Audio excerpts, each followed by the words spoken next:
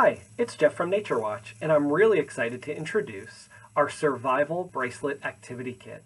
The Survival Bracelet is made using Paracord.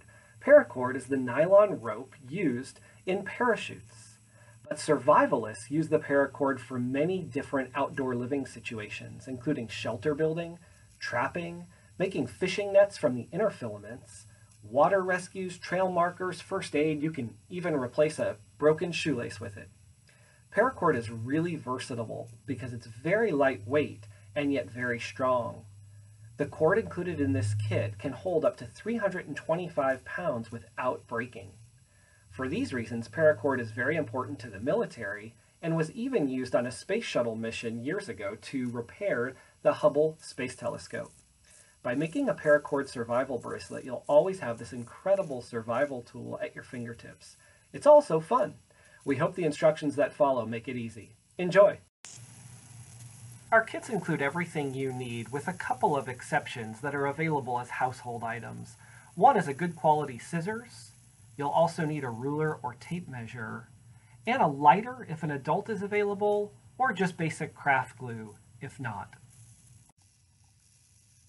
The first step in making your bracelet is to cut a 7-foot piece of cord, which is a good length for a child-sized bracelet. An adult size would be closer to 8 feet. Next, fold the piece of cord in half and put the loop through one end of the buckle. It doesn't matter which end you put it through. Take the two loose ends and pull them through the loop. Then pull tight. The cord is now attached to one end of the buckle.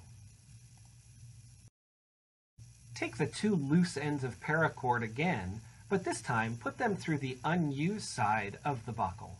Make sure that the cords aren't twisted. Next, place your hand into the loop as if you were putting on the bracelet. Note that the buckle is contoured, so make sure that it's going in the correct direction to wrap around your wrist. Pull the cords through until the bracelet is the appropriate size for your wrist. Hold that spot by pinching your fingers. Release the two ends of the buckle and then measure the bracelet. For most children, this length will be about 6 inches, and for most adults, it'll be closer to 7 inches. Once you've measured, lay the bracelet flat out in front of you, just as this photo shows. The two middle strands are the framework for the bracelet, while the two outside strands are the working cords that you will tie the knots with. The first knot will actually secure the clip, which is shown at the top of this photo. It's the trickiest knot to tie. Don't worry if it takes you a couple of tries. You can always go back and do it over again. You're now beginning to tie the square knot, which creates the cobra pattern. The way to tie the square knot is to start by looping the left cord downward and cross it over the two middle strands.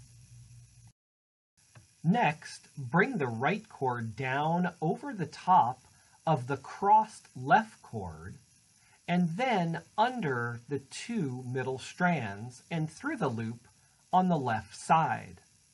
Pull that tight, and you've just tied your first square knot. At this point, the length of your bracelet has now been set. This is a good time to try on the bracelet and see if it's either too loose or too tight. You can easily adjust the length by slightly loosening the knot and adjusting the buckle shown at the top.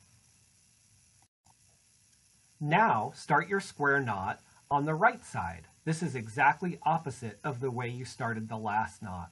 Loop the right cord downward and cross it over the middle two strands. Place the left cord over the crossed right cord, then under the middle two strands and through the loop on the right side. Pull tight, and your second knot is complete. Check out this video, which demonstrates the ongoing knot tying. Continue to alternate left and right as you make the knots, and then push each knot upward to tighten. If you happen to forget which side you're on, that's okay. You always start on the side that has the vertical cord coming down the side of the bracelet.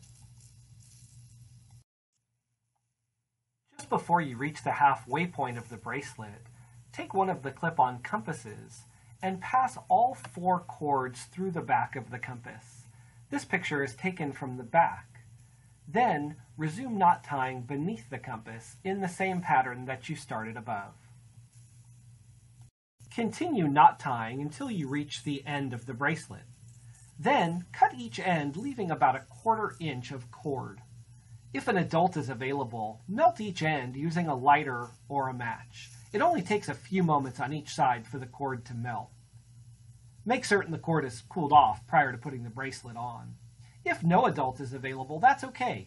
Use regular craft glue and put a couple beads of glue over each end. This will stop the cord from fraying. Please visit our website at www.nature-watch.com for more information about this kit and many others.